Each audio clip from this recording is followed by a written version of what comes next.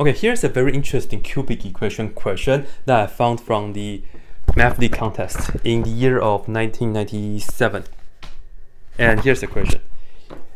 We are given a cubic polynomial x cubed plus 6x squared plus 7x plus 2, and our goal is to find c so that p of x plus c, right, this new polynomial, has no x squared term. And for the people who have done the cubic formula before, then you'll see that this right here has that flavor, right? You kind of want to get rid of the x squared term by finding the correct c. But anyway though, please pause the video and try this first. Done? Okay, I will tell you guys what the answer is right here first. Answer, c equals -2. I'm going to show you guys two ways to do this. Firstly, we want p of x plus c has no x squared term, so let's go ahead and figure what p of x plus c is. So right here, p of x plus c, of course, this just means that we put the x plus c into here, here, and here, so we get x plus c to the third power plus 6x plus c, and then square, and so on. We don't care about the rest, because all we care about is the x squared term. And right here, this is only going to give us x squared term. If we use the Pascal's triangle, we know the coefficients are 1, 3, 3, 1.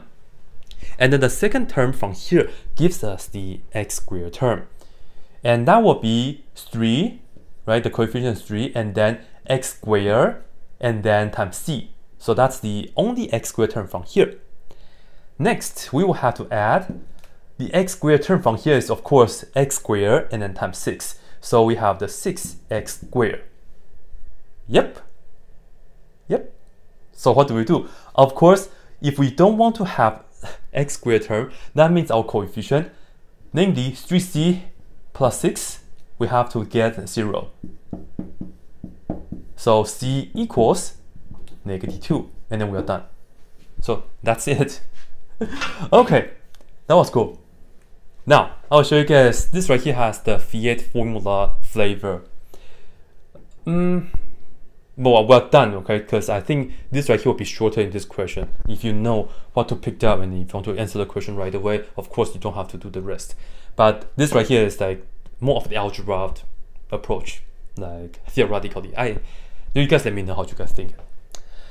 Anyway, suppose we have this polynomial and let's say it has 3 roots. I don't know what they are, but I'm just going to say let R, S, T be the roots of our original p of x. Alright, so that means we can write this as x minus r times x minus s times x minus t. And luckily right here the coefficient of the x cubed is 1, that's why it's just this, and that, alright? And of course, you can go ahead and multiply this out. The first term is going to be x to the third power, and then the next term is going to be the x squared term. And you guys can trust me on this, or just work it on your own and so on. It will be minus, and then we do r plus s plus t, and then x to the second power, and then whatever. Again, we don't care about that, because we just care about the x squared term, which is this right here, okay? So if r, s, t are the roots of the original polynomial, then you see that we can figure out the sum of them, right, by looking at the coefficient of the x squared. Okay, so how can this help though? Well, let's see. If we have this polynomial instead p of x plus c, what's the connection between the roots of this polynomial and the original polynomial? Let's just think about it.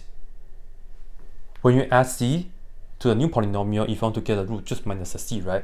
So we know that r minus c, r minus c, s minus c, there's no numbers anymore, s minus c, and then t minus c will be the roots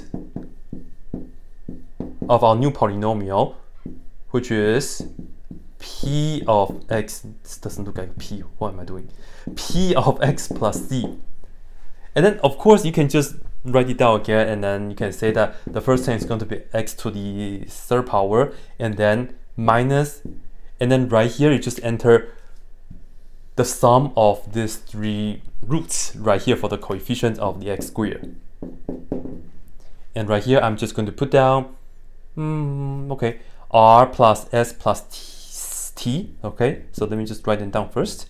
And then plus minus 3c, so minus 3c, right? And now, we want this to be equal to 0.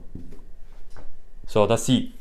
I can distribute this to here, so we are looking at negative r plus s plus t, and negative negative is plus 3c, this is equal to 0.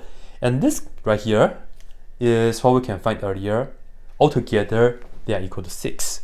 So this part is just nicely equal to 6, and then plus 3c equals 0, and of course c equals negative 2.